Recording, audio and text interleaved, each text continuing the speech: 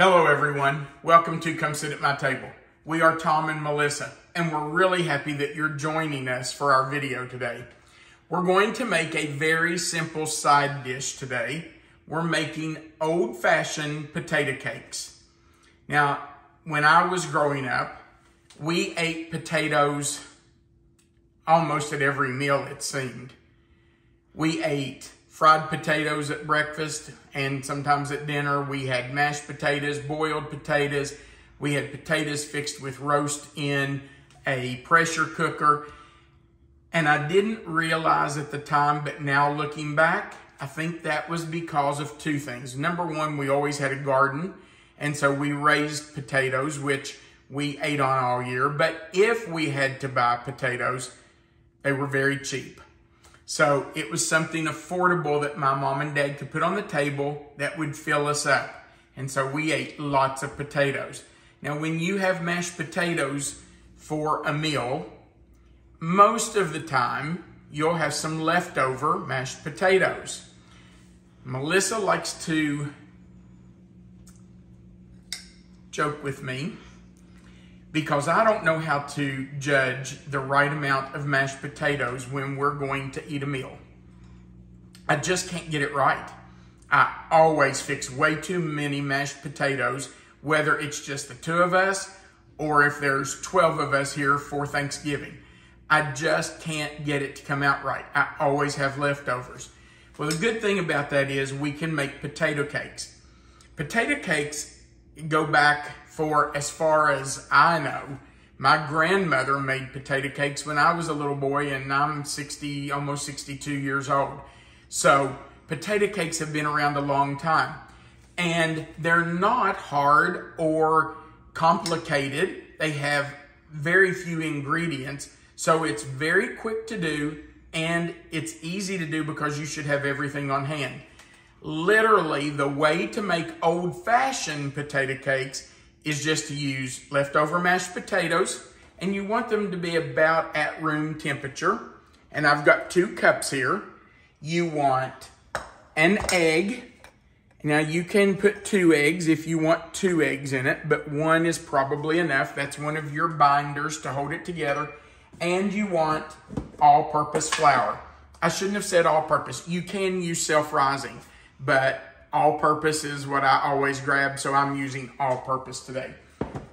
Our proportions are 2 cups of mashed potatoes, 1 egg, 3 tablespoons of flour, and that's it. So I'm going to get my heat started, and I'm going to put it on medium. We're going to add our egg into our mashed potatoes. Let me get a paper towel, wipe the egg off my fingers. We need 3 tablespoons of flour. There's 1, 2, 3. You need a huge amount of flour. You just want enough to bind your potatoes together while they fry. Hold them together in a cake form. But if you use too much, you're going to get that flour taste, and you really don't want that. And now all we do is stir it up. Now my mashed potatoes are at room temperature. Now you might wonder, what about salt and pepper? Don't you want to season them? Well, I would if I hadn't already done that. But when I made mashed potatoes 2 or 3 days ago, I seasoned my mashed potatoes. I put salt and pepper and butter in them then. So I don't really need to do that again. You don't want to over salt them, over pepper them. So they've already got enough from when I made mashed potatoes the other day.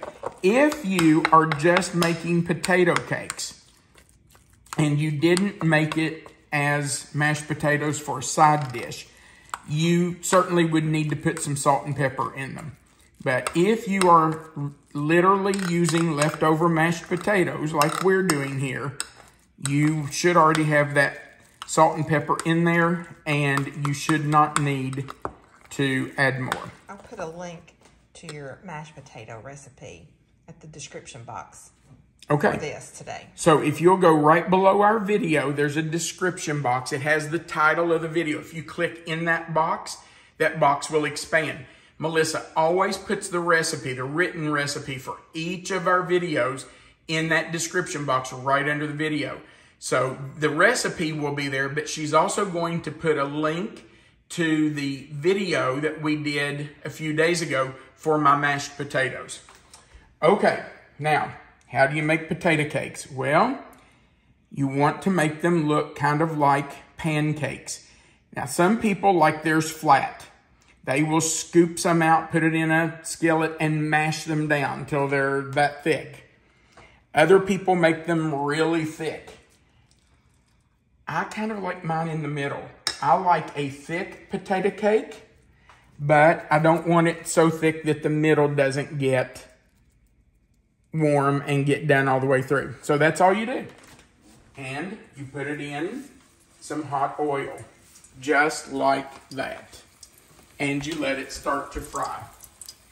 You do another one. Yeah, they're a little sticky.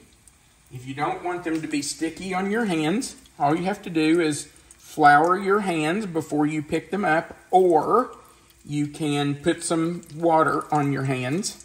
But honestly, it doesn't bother me for them to stick to me a little bit. So, that's what you do right there. Now, I'm going to get the rest of our potatoes made into potato cakes and get them started frying. When they're finished, we will come right back and let you see what they look like, and we'll even sample one for you. Our potato cakes are out of the skillet. They are crunchy on the outside, but in the center, they are really soft and moist, just like mashed potatoes. Don't they look good? They do. So let's try a bite.